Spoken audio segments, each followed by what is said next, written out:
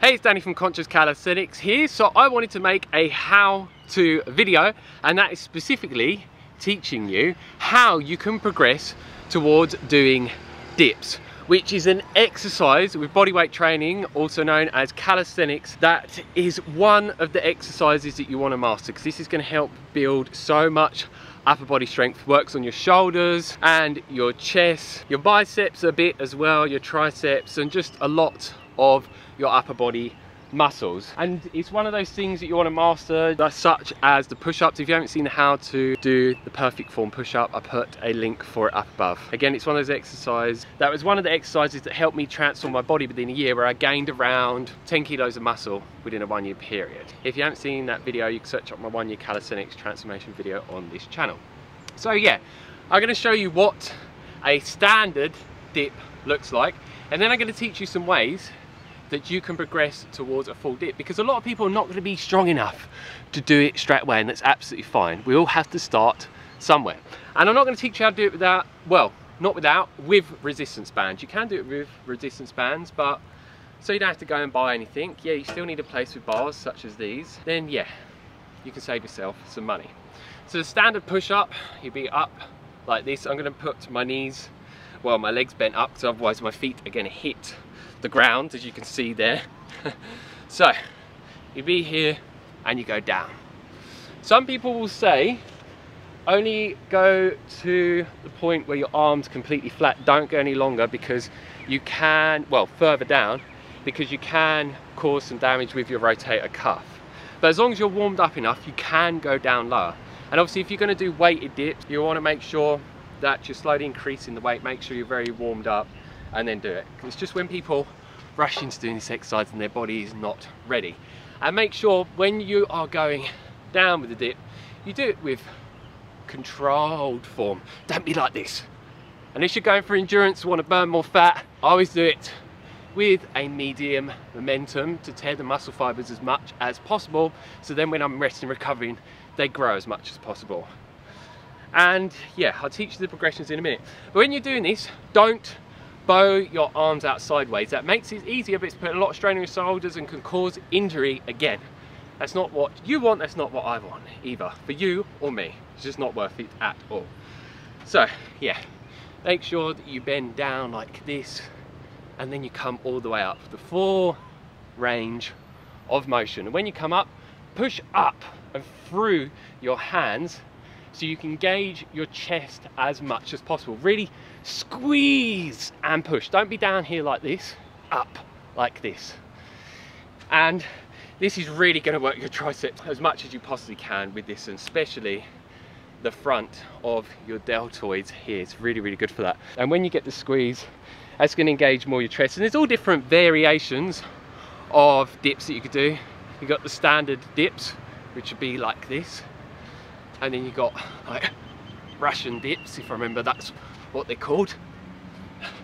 And so many different ones. Different ones are going to be working different muscles, more so than other muscles of your upper body. So depending on what muscles you want to tear and grow as much as possible, you would do different variations. So we're just focusing on the standard one. So there's a couple of different ways that you could do this. The easiest one is going to be get some bars like this. The higher they're going to be, the harder this is going to be. So what you want to do is jump into it. So all you do is go like that. And I'm not jumping all the way up, because I can just jump straight up. Jump as little as you possibly can to make it as challenging as you possibly can, so you can actually do it. If you can't do it, then you need to jump higher. So what I'd recommend is doing it like this. And what you want to do in whatever upper body routine that you're doing, that you do 3 rounds of this, and you can do anywhere from 12 to 20 reps 3 times in your workout. Or if you're going to just do this on its own, you could do it anywhere from 3 to 5 rounds. And then when you come down, you could put your knees like this, if it's quite low down, the bars like mine are, and come down as slow as you possibly can. Control it as much as you possibly can, and that's going to help you get stronger way quicker with the dips. So then you can actually do dips without jumping or some sort of assistance like resistance bands. And you could do this like 2 to 3 times a week, really build up your base strength. And over a short period of time, if you're doing it consistently in the ways that I mentioned, it's really going to help you build that strength. And then what you're going to find over time is that this becomes quite easy. Normally, I would have bars that are up here. So when I jump, it's way, way, way harder. These bars are actually quite low.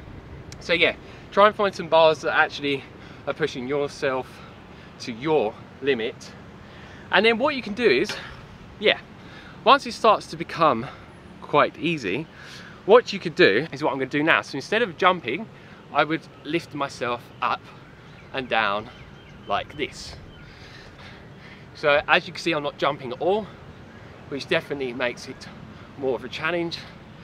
And what you could do with this next progression is do the same amount of reps that I said with the jumping progression, 12 to 20 reps, 3 rounds if you're doing it at workout, 3 to 5 rounds if you're just doing it on its own, or you could even do more. Do some experimentation, but really push yourself to your limit.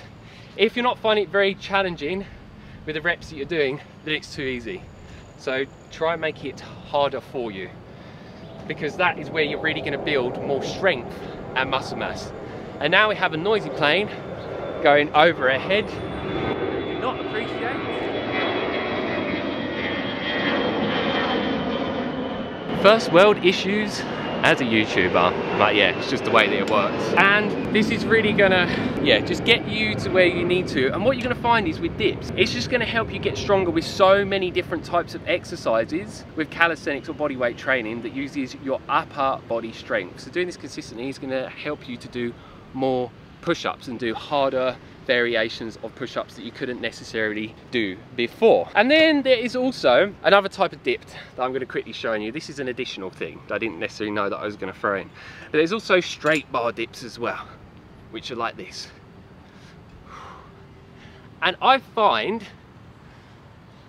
at least for me, that this engages the chest way, way more. As long as I push through, really push. So normally I would do the straight bar dip to engage more of the chest. This one, the standard dip, more for the front deltoids and for the triceps. Both of these use a tricep, but this one will be more for shoulders. This one, more for the chest, at least from my own personal experience. And with the second progression, just like the first progression, when you're coming up, come down as slow as you possibly can to really keep that time under tension. Because if you're just coming down really slow, like there, I mean fast even, I'm not really engaging the muscles, I'm just dropping. So yeah, look, you see the difference, control. And the dip is something that you really, really want to master and get really good at and very strong with, because this is going to help you progress towards a muscle up. And I have the how to do a muscle up video coming very soon. I used to have issues with trying to progress towards this, and there were some things that I learned that other people didn't talk about on YouTube, that once I discovered what I was doing wrong, I could just do muscle up after muscle up, off to muscle up. And like I said, you also could use resistance bands. If you're going to use a resistance band, put the resistance band here, hold on to it, and then do it like this. So I'll put some links down below for a variety of different resistance bands. The thicker they are, the easier it's going to be, because it's going to have more resistance to actually pull you back up and like spring you back up. And what you do, if you're going to use resistance bands, use a thicker one that does challenge you with the dips you're going to be doing. And as you find it easy, use a thinner one, and then a thinner one, and then a thinner one, until you get to the point of using no resistance bands whatsoever. And yeah, just those 2 progressions alone will help you get to be able to do a full, unassisted, proper dip. And when you can do dips in your workout, what I have normally done over the time that I've been doing bodyweight training is in an upper body routine, add the dips, 3 rounds of it, and do anywhere from 6 to 12 reps. And by actually doing it slower, you're not actually going to need to do as many reps. A lot of time people just do it really fast, it's unnecessary. So yeah, just do those progressions and then do the dips. Make sure that you're coming all the way up, lock your arms out, come down so your arms flat like so. You don't necessarily need to come any lower. If you don't want to risk injuring yourself, do not go any lower whatsoever. Like I said, make sure you're always warmed up before you're doing dips or any calisthenics exercise for that matter. And at the moment, I haven't been practicing for it, but I would like to be able to do these clap dips, which should go like that. Almost there. We get there soon. I haven't actually been practicing, like I said. And like I said, it's going to help you progress towards muscle ups. And if you're someone that wants to improve with straight bar dips, you can do very similar things, depending on how high or low the bar is. So this is quite high, very, very high. But what I can still do is jump into it like so. For beginners, you're going to want a way lower bar. But yeah, just jump into it like so. And if you got bar low enough, you could actually lift yourself up off of the ground as a second part progression without actually jumping up. And I'm telling you, when I've done workouts with a high bar like that, straight bar dip, man, it makes you sweat loads, gets heart rate up. It's a real good fat burner.